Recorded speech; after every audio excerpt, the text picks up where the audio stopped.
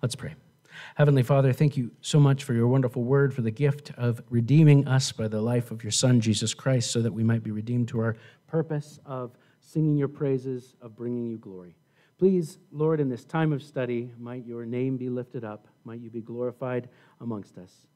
In Christ's name we pray. Amen. All right. So today we get to talk about an important topic. Of course, we generally tend to study verse by verse, chapter by chapter through the Word of God for the very important purpose that you don't need to know what's on my heart. You need the full counsel of God. And this way, your teaching elders and pastors don't have the freedom to just skip over the things they don't want to talk about or they don't find particularly interesting. But we do get to talk about something that was never controversial in church history before and now has become rather controversial on a number of levels. Certainly, the world always disagrees with or argues or stands against God's moral ideas about his creation of marriage and also about the general idea and meaning and importance of singleness. And so we're dealing with a whole lot of challenges and things that we'll have to mention. In fact, I'll say things that I've noticed that I've never had to notice before because we've never seen there's quite this level of opposition or desire to pervert or ruin or destroy or stand against God's perfect plan and creation and institution of marriage. So, as we go into 1 Corinthians chapter 7, we'll see that we'll take up the next 3 weeks, this week and 2 others, of study, and it'll give us a chance to kind of open up and look at what the Bible has to say as a whole about these issues. So, first of all, today we get to talk about marriage and singleness, which hopefully will bring about some new insights for you, or if not, reinforce some important ideas about these things. We'll talk about the issue of divorce in 1 Corinthians 7, 10 through 24. Again, another controversial issue to be sure, but we're just going to hit it head on and say this is what the Bible has to say on the matter. Finally, I've titled the lesson in advance, Serve Where You Are, but talking about contentment in whatever circumstance you might find yourself and how to glorify God wherever you're at, which will bring about the best end or purpose and expression of God's life and mercy and grace and glory in your life. So that's 1 Corinthians 7, 25 through 40. So now you've kind of got an update or a preview on what's coming ahead. And today we get to look at 1 Corinthians 7, 1 through 9. And we're going to look at this in 3 different, more topical sections, but it also arranges as it comes out in Scripture. So first of all, 1 Corinthians 7:1 poses the big question, and we're going to see that there's some controversy simply with the question alone, or at least some misunderstanding. It's actually quite plain once you read it and understand it, but prior to that, it can be a little tough. Next, we're going to talk about the gift of marriage in 1 Corinthians 7, 2 through 6. Unfortunately, we will not have time to go through everything that the Bible says about marriage. It is one of the most important things or features of human life and the way God created us to be. And your marriage is deadly important to what God is doing here on this planet if you are married. It is important to how he wants to see his gospel, his truth, his life, his love lived out. The family is God's primary building block that he created for society. So hopefully, if nothing else, we can point you to some other important resources as well as opportunities for marriage counseling or premarital counseling if that's a direction you're heading. But we'll look very briefly today at all of that and hopefully open the door. And finally, we'll get to look at the gift of singleness, an often overlooked gift, an often overlooked situation in the church at large, much to our shame. In fact, as we go throughout church history, there's sort of a back and forth or bungee cord type swing between favoring marriage and favoring unmarriedness, and both cause error, both devaluing marriage for one way or the other, or devaluing singleness and the ministry of single people within the church. So we begin by examining this important question in verse 1. It says, "Now concerning the things of which you wrote to me, it is good for a man not to touch a woman."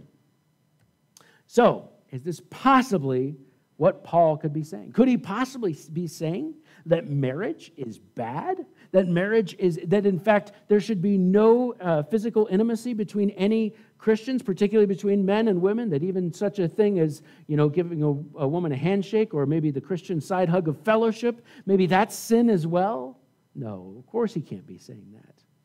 Paul is actually here responding. And remember, we spoke last week or 2 weeks ago about some of the difficulties of translation, and that's that the Greek text does not have the amount of punctuation that is there. So we have to look to the grammar and the words and the context to come up with what is actually being communicated here. And what's being communicated here, much like in the last chapter when Paul said very suspiciously that all things are permissible or all things are lawful, when we knew that there were certain things that were not permissible and certain things that were not lawful based upon the character of God and the evil and wickedness of sin, right? What was he doing? Well, then he was quoting one of the expressions, one of the memes, one of the ideas that was going around in the Corinthian church.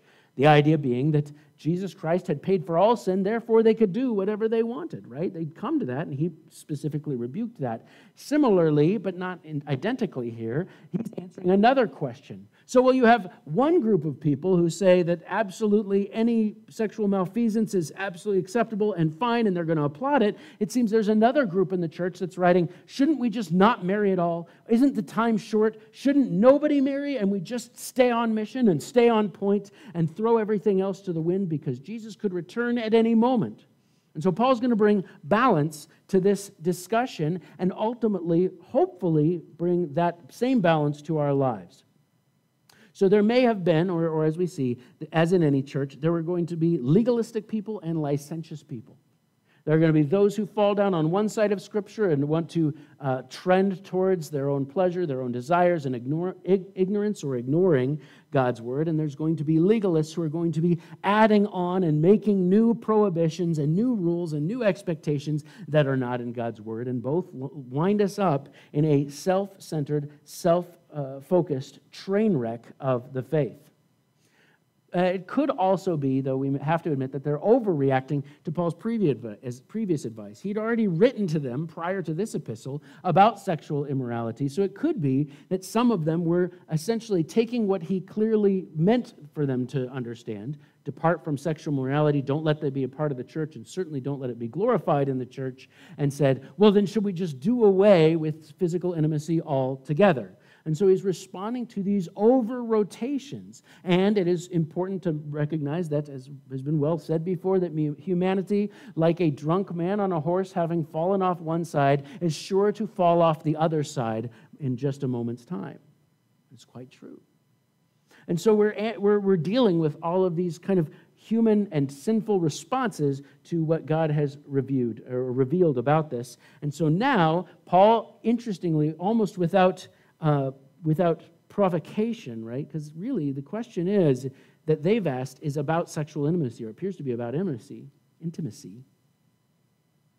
But he instead points out the one place where sexual intimacy is prescribed by God and allowed by God. So in so doing, he is enforcing this reality that God designed humans to have sexual relationships only within the confines of a marriage between a man and a woman. And so when talking about how is that appropriately to be expressed, that desire to be appropriately expressed within the life of a person, and so he brings up a familiar institution to all of them, which is the divine institution of marriage. We call this the second divine institution. As God is creating the heavens and the earth, creating this world and ordering it, there are certain things that he instituted man to do, humanity, that is, to do. The first is responsible dominion. That is to say that he gave humanity, men and women together, a responsibility to take care of his creation. That was our design, to be fruitful and multiply, to care for the fish and the birds and the trees,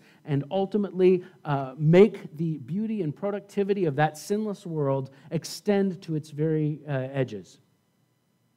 The second divine institution in Genesis 2:18 through 24 comes upon God's reflection that it is not good for man to be alone. So Genesis chapter 1, of course, sort of details the greater picture of creation. And Genesis chapter 2 is like God opening a text box or perhaps, like a special focus on day 6 and the creation of man. And when he creates Adam first. He creates him alone and gives him this dominion over the world, and then makes the observation that it is not good for him to be alone, and thus creates Eve out of his side, right? And creates her to be a partner for him, and also the completion of him so that they could complete his will. In other words, they could not, or Adam alone could not do what he was supposed to do according to God's plan. He couldn't be fruitful and multiply alone.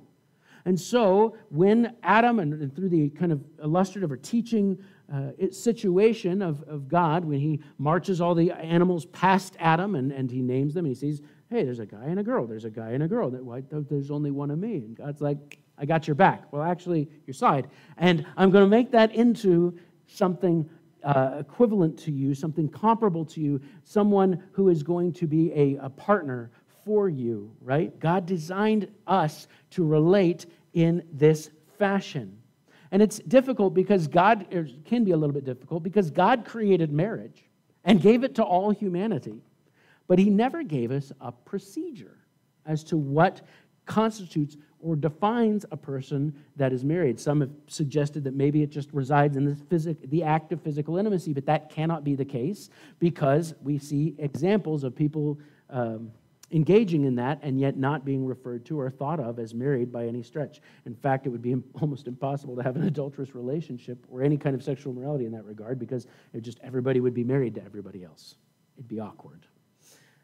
So that one doesn't quite pull it, although we see that that's a part of the equation. I think drawing from the larger picture of Scripture, we can see three major things. One, there needs to be a declaration of mutual intent. In other words, both people need to decide that they want to get married.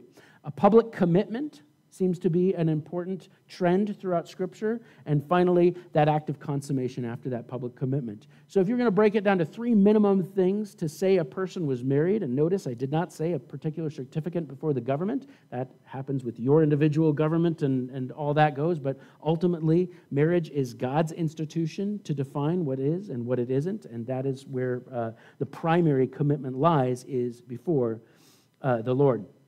And I think it's important that we recognize that God did not give us any specific requirements as to what constitutes a marriage, because God seemingly honors all marriages between a man and a woman. It doesn't matter. When Paul comes onto into the early church and the Gentile pagan nations and starts to talk about husbands and wives, he doesn't say, hey, if you got married in a Gentile or a pagan circumstance, you need to redo that. No. God honored that marriage, even though they were married under pagan or wicked circumstances. Even things that are less than ideal, such as, we'll look at different styles or things that come up in the marriage equation. But to point out that God, because he created marriage, honors even the cultural expectations surrounding what sort of auspices might surround what constitutes that marital commitment. And that's valuable. That's important. That shows that marriage is, again, a thing that God reveres and designed for all humanity. So it binds all humanity and is defined only by God. We see that marriage is adorned by Christ's first miracle, John 2, 1 through 12. Jesus' first miracle of turning water into wine happened where? At a wedding. And while it was certainly a miracle that it displayed his goodness, and there's so much we can take from that, we see that he came to a wedding and just didn't want it to go off the rails. He didn't want a wedding to be ruined because, again, it was a thing that God had designed. It was a good thing that was around. It is affirmed by Christ repeatedly as between a man and a woman. He only spoke about it in those terms, I think intentionally. And finally, it is an illustration of Christ and the church. And if you want to write down one major passage that you need to look at alongside this one, you need to look at Ephesians 5, 22 through 33, which we may get to revisit several times. But it is in that section that we see that marriage, Christian marriage, especially, is meant to reflect the love between Christ and the church and the life that exists between Christ and the church that he saved. And that is, if you want to know what the point of marriage, it's not to be happy, it's not to make finances easier, it's not for the tax break, it is because we have an opportunity to reflect God's life and God's love with our every moment as a married couple. That's the design. So, as we look at these verses quickly with that preview in mind, we did that. Okay, good. Here's the point that we want to draw. Marriage is very good. Marriage is God's design. Marriage is a wonderful thing. It could be a difficult thing. It could be a challenging thing. You take two people with two sin natures and bind them together, and boy, trouble's bound to occur. But God still designs us to live within that union, and it is far better than the alternative. Not the alternative of singleness. It's better than the alternative of trying to live with someone in some other modern arrangement. God designed us to be committed to one single other person and enjoy that union and that unity alone at the exclusion of all others, and it is very good. And this is one of those faith moments, because the world has plenty of other ideas that it will offer about how relationships between men and women can work. Whether that's the vile and disgusting hookup culture of today, or the just live together and try it out culture that people will often put forward, none of those things live up to God's ultimate design of two people united to one another and committed to one another. Marriage is very good, and it does not get the shake that it deserves in modern culture. Not surprisingly, right? They're blinded by sin. They're blinded by the world. But we see in the Bible that marriage is the best way, in fact, the only way that God adorns and ordains for mankind to live as a man and a woman together, and the basis of the family. But also, singleness is very good. We come terrifyingly and terribly to this situation that churches, for whatever reason, I suspect that, I'm talking about modern American churches now, or modern Western churches, and probably elsewhere, there's sort of a good feeling that you get when the children's ministry is full, and when you see lots of happy mommies and daddies and children walking around, and that's good, right? It is a good thing, previously noted. And what can often happen is that can make single people feel as if they're second rate or somehow play second fiddle to the ultimate goal, which is the endless string of marriage classes or family classes or child-rearing classes or whatever it is, and feel like, well, here I am, just a single person. So much so that many churches will have a singles ministry that is really just low-key a chance to date somebody who's a Christian, right?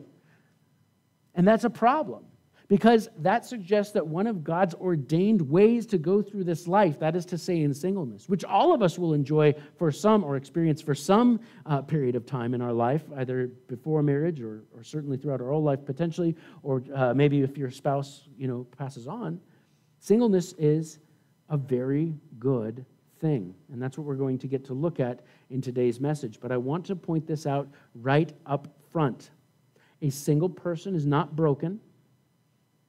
A single person is not less. A single person is not less important or less valuable. A single person is not less useful to the Lord. A single person who is walking with Christ is an effective and powerful minister who can go places and do things that a married person simply does not have the ability to do. In other words, every bit as much as the church needs married people and families and children and grandparents, the church needs single people who are willing to put their full and whole dedication into serving the Lord as such. We'll detail this as we go on, but I can't ever let a moment pass without saying it. Because we, like every other church, do care about our children and do things that are meant to build them up.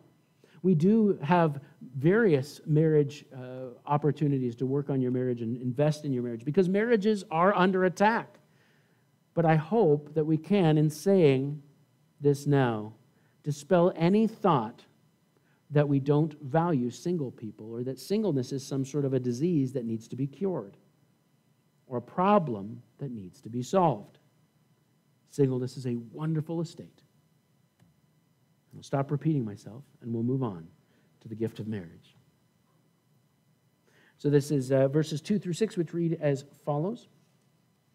Nevertheless, because of sexual immorality, let each man have his own wife, and let each woman have her own husband. Let the husband render to his wife the affection due her, and likewise also the wife to her husband. The wife does not have authority over his own body, but the husband does, and likewise the husband does not have authority over his own body, but the wife does.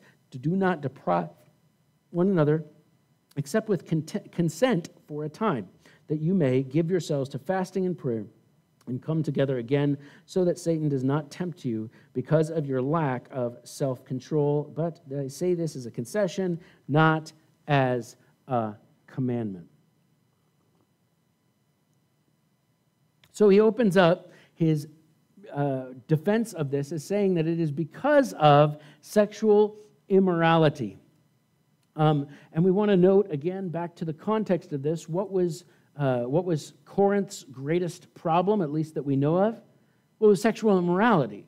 This was a city, this was a place that was defined by sexual immorality, like Vegas today, right? What happens in Vegas stays in Vegas. Yeah, of course, they meant your money, but they also meant all the immoral garbage you did when you were there, right? And so this Corinth had a similar reputation, so much so, as we've mentioned in the past, that to Corinthianize something meant to be perverse about it, to be sexually immoral about it, to find the double entendre all the time, right? To find the secret sexualization of it, or, again, perversion. So Paul, clearly seeing that this church that has existed in this culture, in this place where sexual immorality was less considered taboo and more considered something to brag about, was now helping them see that the direct or the correct application of God's design for a sexual relationship was the cure, was the answer, was the response that they needed to have to their hypersexualized culture.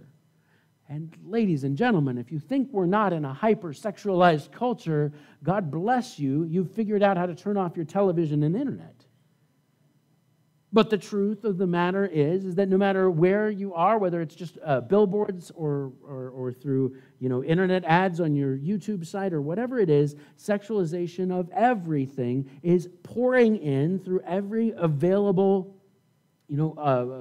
channel that the world can find. We live in a very similar culture that desires and designs to legitimize and justify any kind of sexual expression. And here Paul is saying that it is all the more important in such a place or in such a society to not yield to the societal expectations or beliefs regarding sex, but rather to continue to go back to the Word of God and say, this is the only correct usage of our sexual capacity or our sexual energy. This is the only correct satisfaction of that. This is the only correct expression of that, and everything else is wrong. We could go on a rant that we won't go on about the incredible destructive power of accepting worldly ideas of sexuality that come through such disgusting means as pornography or sexualization in television shows or the like. But we're just going to suffice it to say that they're all destructive, and they keep people from enjoying the wonderful and beautiful thing that sex is meant to be in the context and privacy of a married Christian relationship. In other words, all of this hypersexualization we see in our culture is not doing anyone any good. It's not building anyone up. It's not making anyone stronger. It's not making anyone healthier. It's not making anyone's relationships better. It's not making anybody any less guilt-ridden before themselves or before the Lord. It is only bringing destruction. So might I encourage you, why bring it into your bedroom? Why let the world have any say in the world as to what a normal, good, or healthy sexual relationship is when God has given us more than enough information in Scripture as to know what that's meant to look like and what freedom we enjoy in that regard? So, in order to be ultimately explicit about this, and this is one of the insight that I mentioned that I never would have made before, Paul says very clearly, let each man have his own wife, and let each woman have her own husband. Now, man and woman and wife and husband there are all the same word across. Man and woman, man and husband, and wife and woman are the same. So really, if we're going to literally translate this, although this is made to the point that marriage is meant to be involved, which certainly is exactly what Paul is saying, But what it really says, let each man have his own woman and each woman have her own man. Now, culturally and contextually, it does mean marriage, but what's my point here? Paul didn't say let everyone have their own other person. He is expressly defining in a culture that had absolutely a profound acceptance of homosexuality, a statement that men are meant to be with women, women are meant to be with men, and there is no other justified sexual relationship between a man and a woman and a woman. You can argue whatever you want based on cultural means, but the Bible is absolutely and utterly clear on the matter. Homosexuality is not the design of God. It will never work out for the best of those participating in it, and God will never approve it as an action. And of course, we saw that in the last chapter, wherein Paul, chapter 6, verse 9, and continuing, do not be deceived, neither fornicators, nor idolaters, nor adulterers, nor homosexuals, nor sodomites, or we might have effeminates. Essentially, what this is saying by using two terms for this is essentially he is naming with graphic explicitness both the masculine and the effeminate in a homosexual relationship. So he's being very express and very clear, and it's not my desire to be gross or overly graphic, but only to say that anyone who would claim, as a recent theological publication did, that the Bible does not have anything to say about the sin of homosexuality, don't be deceived. It has absolute clear direction on this. It doesn't dwell upon it, praise the Lord, just as it doesn't dwell upon any sin. It ultimately, in all sins, points us to leads us to trust in our Savior, Jesus Christ. However, we can't make any argument about trying to justify these worldly relationships or trying to rework God's creation of marriage in order to include different relationships like a man and a man, or a woman and a woman, or a man and his dog, or a man and two women, or a woman and two men, or anything like that, or anyone who calls themselves non-binary. None of that fits in God's ultimate revelation and plan. And tragically, trying to pervert God's designs institution brings only pain and suffering on those who do it, both in the short term, but also ultimately and mostly because it draws them further and further away from their fellowship with God, which is the ultimate tragedy in a human life. So, hopefully we point that out. Now he gets into the things that he requests or demands that each husband and wife share together. He says, first of all, let the husband render to his wife the affection due to her, and likewise also the wife to her husband. So this is meant to be, or a marriage is meant to be, a relationship of mutual affection. I don't believe that this is exclusively talking about a sexual relationship, but is actually adjuring or exhorting us to make the choice. And this is an important point about reality that you may or may not know. You see, we live in such times of absolute comfort, and there's wonderful things about that. Many of us have never known a day of actual starvation unless we chose not to eat. And what that does is that makes it more difficult for us to understand how we control our feelings, or the relationship between our will and our feelings. And so what Paul is saying here is that this is a choice that every husband and wife must make to show affection to their husband and wife, whether they feel like it or not, whether they feel like their spouse deserves that affection or not, whether they feel like their spouse wants that affection or not, is not the point. Everyone, whether you're the husband or the wife in the relationship, is meant to make an active choice to show affection, and yes, that includes physical intimacy, but isn't limited to, within that relationship. And interestingly, as you'll find, if you do make that choice, that your feelings will often, sometimes over time, follow your actions. I am reminded of Fiddler on the Roof, wherein after an arranged marriage of several years, Tevye and Golda are finally having their world rocked by their kids wanting to choose to marry for love rather than as arranged marriages. And theirs had been arranged, and they never even thought about it. And so he sings this wonderful song, "Do You Love Me?" And she describes all the ways in which they've worked together and survived together, and she served him and helped him, and he served her and helped her and led their family, and then finally go, wait a minute, if that's not love, what is? They found out that they had a deeper, more lasting, righteous, loving marriage because they chose to love each other than, in fact, their children would have right off the bat based upon just bowing to their feelings. Your feelings follow your faith. If you try to make your feelings run the relationship and wait to feel like showing affection for your spouse, there's going to be some long, quiet, angry nights. Next, we have mutual authority. It says the wife does not have authority over her own body, but the husband does. Okay, this makes sense. If we were to stop here in our belief that there's that the Bible is super sexist, then this would make sense. But it goes on. It says, likewise, the husband does not have authority over his own body, but the wife does. Can we just, anybody who thinks that the Bible denigrates women or is sexist, please stand up so we can mock you relentlessly? You need to understand that this argument is inevitably one of the stupidest satanic attacks that has ever been made. I challenge you, and I go to cultures that have not been heavily influenced or profoundly influenced by Christianity and find out who it is that is attracted to the church. It's not the man. Pagan cultures inevitably treat women like chattel, like property, things to be used.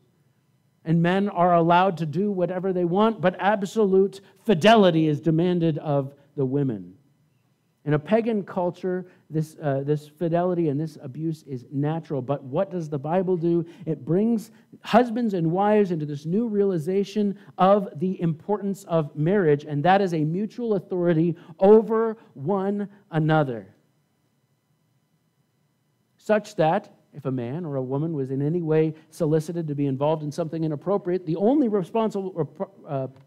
reasonable response would be, well, actually, this isn't mine. This body is property of April, so you'll have to ask her first. But I have to tell you what her answer is going to be ahead of time, right? That mutual authority, that mutual control is something unseen in the ancient world, and yet shows the incredible elevation of both men and women and the importance of that marriage relationship and the commitment you made, not just to have fun and get the best experience out of life, but to glorify God by living in this way, that you know that they're members of one another.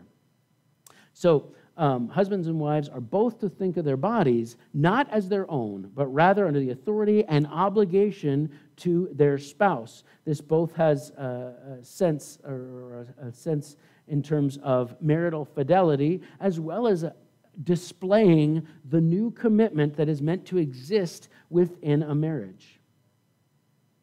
So a mutual authority is meant to be exercised, which is difficult for all of us.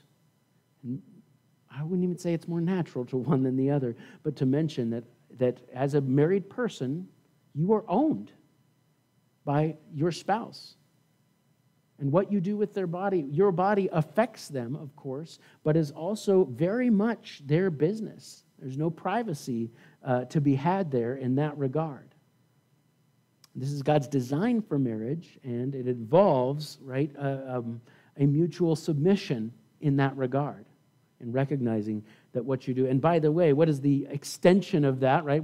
If that is accurately applied in the realm of our sexual relationships, how far does that go in terms of our desire to serve and care for and love one another in a sacrificial manner? Of course it does.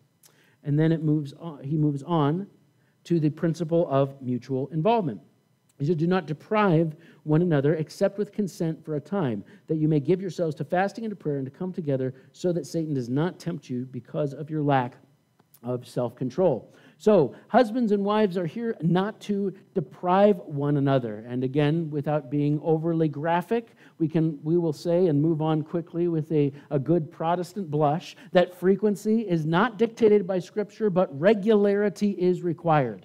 It's a blessed thing that the Lord leaves a lot of space for our discussion, because that means that different couples can decide or figure out what is needed within the privacy and context of their own relationship. However, again, it is absolutely clear that some degree of regularity is absolutely required for a healthy relationship. There will be situations, tragically, where health concerns make it impossible, or some other difficulties make it impossible, and that does not allow anybody any outs or frees or cheat cards or any cheat cards or anything else like that. That is disgusting and worldly. Sometimes life comes rough and you just got to roll with the punches, whether that's, again, a health situation, an emotional depression situation, something that might upset the regular order. But what Paul's giving is the expectation, what we're meant to strive for, we might say, within the context of that. And as we find that even if that regular involvement, regular activity seems somewhat obligated or seems somewhat robotic and not, just, hey, it's Wednesday night or it's Thursday night, it still will increase intimacy within the marriage union. In fact, to the point that it might be worth both parties staying up a little later than is natural in order to continue to show that physical expression of your dedication and union together before falling quickly to sleep.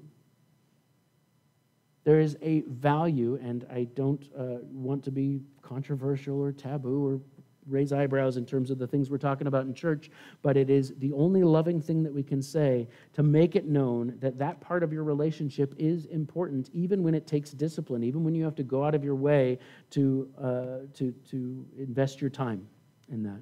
It's meaningful not just to one party or the other, and it's quite interesting to look down through history and read different treatises over time as to which party is the more sexually voracious. At different points in time, men have been known or thought of as the unsatisfiable people who want that all the time, and at other times women have, I think usually based on something about who has the power in the situation. So basically, whoever has the cultural onus to say yes, then the other person's going to be perceived as constantly wanting it. That's social science stuff that's totally meaningless to you, so I'm sorry for bringing it up. But the point is that whether or not you're on the want it side or you're on the wait for it side, you need to both work together and come to an idea of some regular intimacy together if you want to have a healthy, godly marriage relationship. Then he goes on to say that this is not a command but a concession, and we can read this in such a way that suggests that, just because you're such wimps, I'm putting up on this. But we have to, again, recognize the world in which Paul is coming from. You see, in the Jewish world, the expectation was that every young boy or every young girl would be married, often by 12 to 14 years old, right? And so marriage, in fact, the commandment to be fruitful and multiply through marriage and having children was one of the 613 commands that the Jews tried to keep and honor. So you were sinning by not getting together, not getting married, by not having kids, at least in general terms. In fact, this same legalistic attitude has been brought across into the church. I was on a walk with a dear friend recently, and they go to a church that's very legalistic and really wrong thinking in a lot of their theology. And at one point, the pastor's wife asked, they're married, but they don't plan to have kids, said, when are you going to have kids? She said, well, we don't feel called to do that. That's not where we're headed. And she said the lady was speechless and basically walked away from the conversation.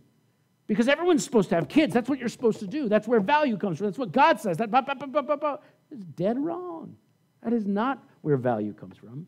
That legalism is absolutely misplaced, but it was certainly present in Jewish times. So what's Paul pointing out? Why is this a concession, not a commandment?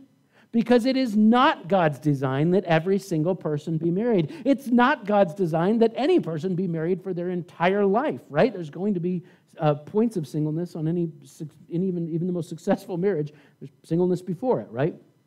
So his clarification here, I think, is mostly a response to the possibility of the legalists saying, essentially, everybody's got to get married. And he's backing this up and backing up to point out this absolute need to say that singleness is also a way a person can glorify the Lord. It is not a commandment. It is not a law. It is not an expectation of God that every person will marry.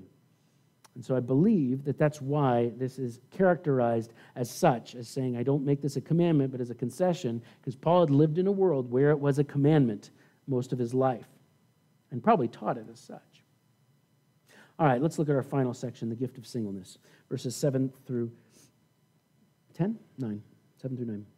For I wish that all men were even as I myself, but each one has his own gift from God, one in this manner and another in that.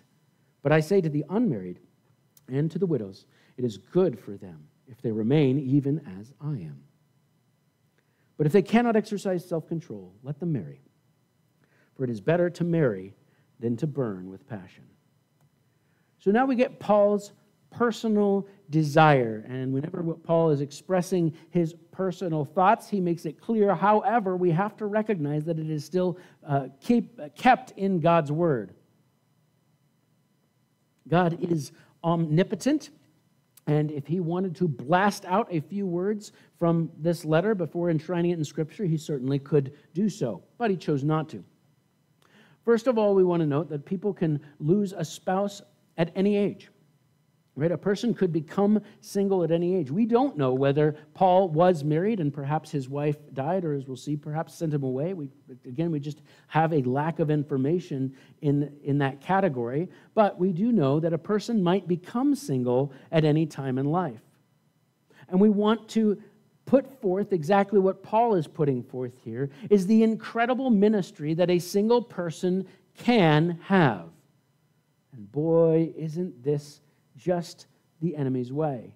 You take a person who is made free to give of themselves most sacrificially, to care for others with the greatest of their time, to give the best of their energy to either building up the church or reaching out with the gospel, serving and helping others, and you try to damage them by telling them, no, you need someone else. You need to get married. You need to be dating. You need to be, and work us up into this you're not enough alone with God attitude so that you can be basically put out of commission in order to keep them from having a powerful and effective ministry. But make no mistake, the single person has a freedom that married people don't have.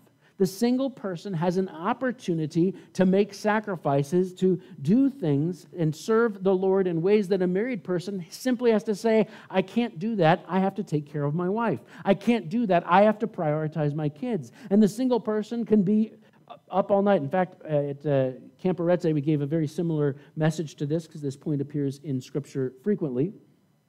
But you got to give a very similar one, and one of the gals who's a counselor in her 40s who'd been single her whole life came to me just with a tear-stained face and said, no one ever told me that it was okay to be single. And I've felt every single day in my life in the church that women looked at me with suspicion, that men looked at me as if I was some sort of loose cannon on deck. And I've lived my entire life feeling like in some way I was expected to be, looking for or finding a husband in everything that I do. And that's not where the Lord's called me. That's not where the Lord has used her. So it was a powerful and important moment for me to remember that so few people in the church, in the body of Christ, will hear this message. So please, again, hear it now. Whether you are a widow or a widower, whether you are just simply not married yet or you have never been married, whether you're a divorcee, and we'll talk a lot about that on next week and about the nature of that. But whatever state you're in, and particularly in the state of singleness, Paul's desire is for single people to enjoy the freedom that they have and also the risks that they can take. A married person going to a dangerous place to share the gospel takes risks, in which wondering what it would be like for their children to grow up, or their wife to go on, or their husband to go on without them. But a single person can look at that with all courage and honesty and say, well, of course, everyone would be missed, that they don't take the same risks in terms of the number of people and the way in which people depend upon them. Furthermore, a parent has to look after their own children and their obligation to their own children, and that means that children without a parent in the church or children, orphans altogether, need someone like with the capacities of the single person to care and be a father figure and stand in for the Lord for them. Paul's desire is that single people would know that they're not broken, but they're actually potentially at the very peak of their ability to serve the Lord. Paul, however, also is very balanced in this advice. He says he's looking for the best life for a widow or a widower is to serve the Lord. But in 1 Timothy 5:14, he says, "Therefore I desire that the younger widows marry, bear children, manage the house, and give no opportunity for the adversary to speak reproachably." So again, what we have is an individualized situation. For some person, they're going to come into their singleness and know that they have an increased ability to glorify the Lord. And for another person, they are going to burn with the desire to be with someone, and that is not an ungodly thing to do, not an ungodly thing to seek. But you got to weigh the options, right? And so Paul's options here, are you going to be able to live and serve the Lord in your singleness, or are you going to just burn up with passion and desire and your loneliness and everything, in which case, get married, get it over with, and then get into a good relationship that's going to bring you into that place. But will point out that marriage is a serious thing in the Bible, and we should understand it. So much so that when Jesus explained to the disciples God's expectation about the nature of divorce and how unacceptable it is to him, his disciples said, if such is case for a man, if such is the case of the man and his wife, it is better not to marry. Now, this is a very funny passage to me in sort of a sad way. Because in Jewish culture at the time, men had most of the cards, held most of the cards. A husband could send his wife away for burning dinner or for doing, just displeasing him generally, being in a bad mood once too often or whatever. A woman didn't have that ability. And so when Jesus comes along and says there's only this select few potential causes for a divorce, or at least justifiable reasons for a divorce, being infidelity, denial of affection, or abandonment, I think. Anyway, we'll get to that next week. He's going to limit it just to that. The guys are like, wait a minute. You just took our huge manipulation power card in this thing. It's probably better not to get married at all. I just think that's hilarious that they were so stupid and honest. Jesus says, all cannot accept this saying, but only those to whom it has been given. For there are eunuchs who are born from their mother's womb. There are eunuchs who are made eunuchs by men. And there are eunuchs who are made themselves eunuchs for the kingdom of heaven's sake. For he who is able to accept it, let him accept it. So he points out that there are three classes. There are those who are born for whatever reason, be that medical or emotional, in a place that they just don't need another person around, and they can be totally whole and totally happy serving the Lord in their singleness, and that's great. Other people are, for some reason or method, could have been something external abusive, it could have been, and this is shocking to us, but people who are made separated from their sexual capacity in order to maintain some other kind of service, which again, because we don't live on the edge of starving to death, most of us, that seems like an unreasonable sacrifice. But if you're talking about the potential of starving to death or just giving up this one aspect of your life in order to have a good job and a position, it seems more reasonable from the perspective. We could argue that has many applications. But finally, the person who's committed themselves wholly to God and to his glory, right? That's the one who's made themselves a eunuch, and has no physical operation they're talking about. This is an emotional, spiritual commitment, is committed for his glory, but not everyone's able to accept it. So God knows how we're built. He knows how we're designed, and he knows that not everybody has that calling. But if you're single, ask God if you have that calling. If you become single, if you lose your spouse, ask God, is this your calling? It is a noble and high calling. It's a good thing. Singleness is a good thing in the body of Christ, in the world, and in God's plan. So in conclusion, marriage matters.